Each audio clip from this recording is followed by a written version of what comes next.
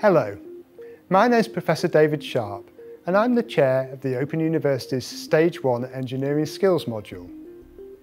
During your qualification, you will encounter various forms of practical work, from hands-on investigation using experiment kits sent to your home, to modelling work using industry standard simulation software, to remote experimentation where you will use your home computer to control high-end equipment housed here in the Open University's award-winning Open STEM laboratories. If you carry on to master's level study, you will also carry out group work in a face-to-face residential setting. Let's take a look at one of the home experiments that you will carry out during stage 1 of your studies. So Zara, what have we got here? This is the first of 3 home experiment kits that the students receive. The experiments are all designed to consolidate and build on the learning of previous stage 1 engineering modules. They explore the theme of energy in the home and involve applying the principles of electrochemistry to create simple batteries, building circuits to explore the behavior of different electrical components, and putting all into practice to understand how a solar cell works. Okay, so can we have a look inside and see what's in the box? Yes, of course. This is the lab book and some graph sheets the students receive. We have got disposable gloves. Mm-hmm. We've got nose pliers. Yeah.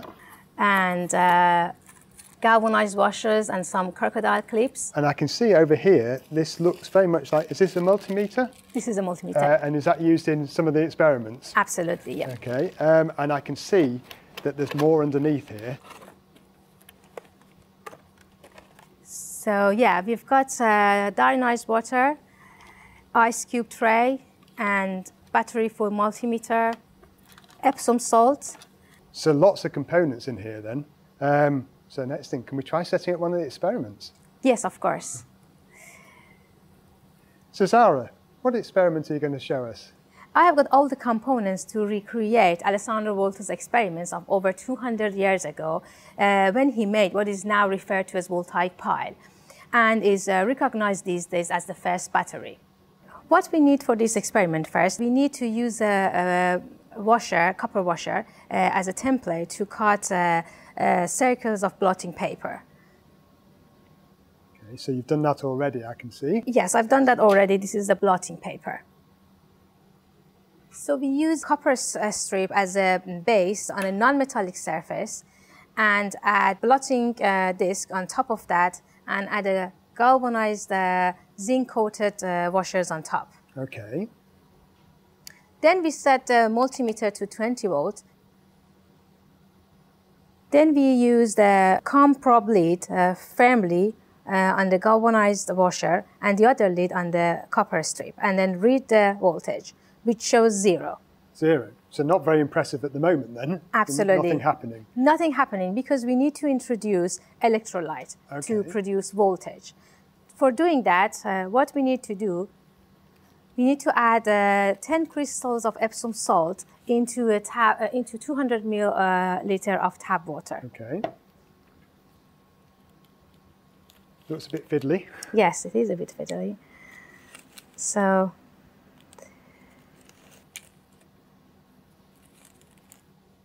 then you can use a wooden spoon and make sure to stir it well that all the salt dissolve in this water.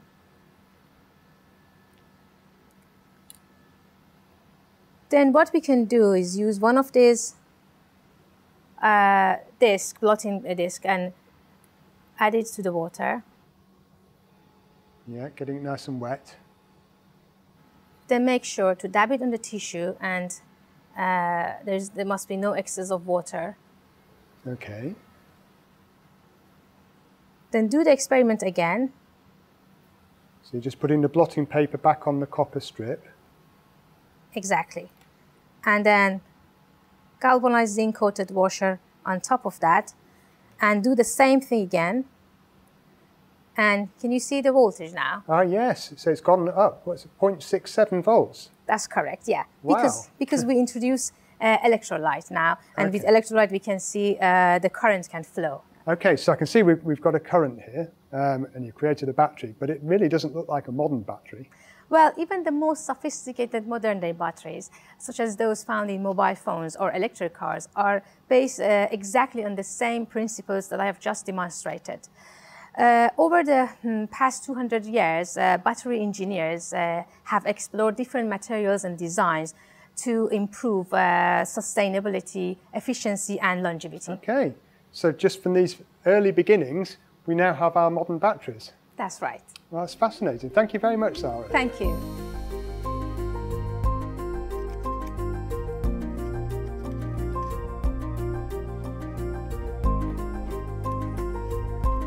As you progress to stage 2 of your engineering studies, you'll carry out more complex hands-on practical investigations and develop your critical thinking skills.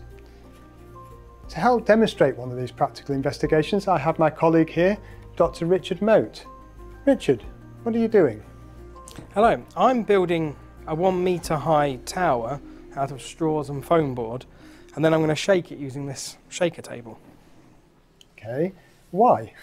So the theme of the second level engineering practical activities is vibration and resonance. And we're going to use the sensors embedded in this microcontroller to collect data to understand the oscillating behaviour of this tower. But can you really get useful information from a tower made of straws? Yes. So what we're doing here is simulating some of the world's largest skyscrapers, just at a much smaller scale. And then we're going to use mathematics to relate one to the other. We can use the microcontroller to change parameters and see how that affects the structure. Something which, if we were to do in real life, would be time-consuming, not to mention expensive. Well, I can see, Richard, you've still got a little way to go before you complete this tower. But in true Blue Peter style, we do have one that we made earlier. So this is our completed tower, but I'm not going to switch it on just yet. You'll have to wait a minute for that, because first of all, I'm going to talk to one of my colleagues, Dr. Fiona Gleed, who's been busy building her own tower at home. Fiona, how have you been getting on? I've just finished building it, and I'm now going to start it shaking. So there's a pendulum in the tower which helps to reduce the amplitude of the motion, and we can tune it further using elastic bands to provide damping. So is that what happens in real skyscrapers? The principle is certainly used in many high-rise buildings. For example, the fantastically tall Taipei 101 in Taiwan, which is an area very prone to earthquakes, has a pendulum with a 5.5 metre diameter steel ball, weighing 660 tonnes. Gosh, that's pretty heavy. So we've got students making up these towers in their own homes. Do they then get the chance to share their findings and compare their results? Yes, each of the practical experiments has a dedicated forum running whilst the students are doing it. We have specialist tutors moderating the forums to provide support, and the students can also share their results and support each other through the week. Right, well thank you so much, Fiona. I can see your tower is still shaking away there. I'm going to say goodbye now because we're going to set our own tower shaking just now.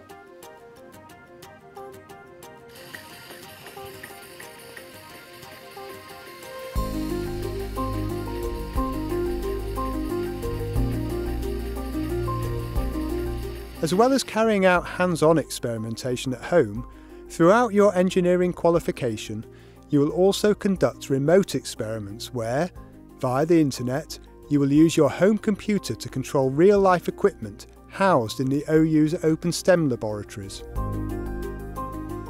If you carry out master's level study, perhaps by studying for an MEng, you'll be doing group work in a face-to-face residential environment. To tell us more about this is Jan Koval, Chair of our Postgraduate Team Engineering module. This module comes at the end of several years of engineering study. So by then our students will have developed a range of professional and technical skills. The module asks them to draw on these skills and show that they can work together in teams to develop a highly technical report on an engineering challenge. Team working is a tricky thing, especially when the team members are remote from one another. So we help them to get into this by, first of all, bringing them together at a residential weekend where they form their teams, and we set them an open-ended practical task which they carry out in their newly formed teams. This allows them to gel together, to reflect on different team roles, how they work together in teams, how they make decisions, and that prepares them for the months ahead when they'll be remote from one another using online tools to communicate and to collaborate in producing a highly technical report on a highly technical problem. So in this way, the students are getting experience of both face-to-face and remote group working. Absolutely. And we feel that this is an accurate representation of what team working is like in the real world, where you have teams distributed across the country or even across the globe. An example of that might be the Airbus project, where the engine, the fuselage, and the wings are all designed and built in different sites across Europe, but they come together to form a single, highly integrated system. That's great, thank you, Jan. To get an employer's perspective on the Open University's engineering teaching, I'm talking to Rich Hampshire, Vice President at CGI UK, who has over 30 years' experience in the utilities sector. Rich, tell me about how you've come to know the Open University's engineering qualifications. So David, we've been working with the Open University for over a decade now. It all began when the Open University and CGI were both partners on a regulatorily funded innovation project and lasted for about 4 to 5 years. After that, we chose to sponsor a PhD here at the Open University based on the innovation project. And through that period, our understanding of the Open University, what you offer, the calibre of the students that come out at the end of it, developed, and our appreciation of those students grew. And as an employer, how do you feel about the academic content within the Open University degrees? It matches very much what we need as an employer, but as much as anything, it's about how we see the Open University being a cultural fit to our organisation, and therefore the calibre of the people who come out of the Open University being a cultural fit for us. And as our Open University engineering students progress through their qualifications, they encounter quite a variety of different practical and group working activities. How do you feel that these meet the needs of the sector? Practical experience and doing practicals as part of a degree is vital. For me, it makes it what they're learning academically come alive. It helps them to get an appreciation of the sort of things that they will be doing in the workplace. And that speeds their transition into work, which is great from an employer's perspective. How do you feel the sector views Open University graduates more generally?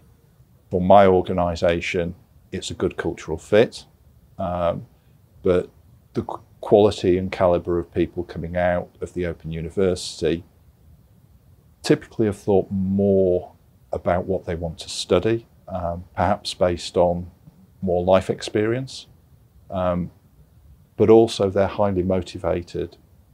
They've made their choices, they understand why they've made those choices. And like all employers, motivated employees are vital to our success. I hope this has given you a flavour of the range of practical and group working activities that you will encounter during your Open University engineering studies. I'd just like to finish by wishing you all the best as you progress through your qualification.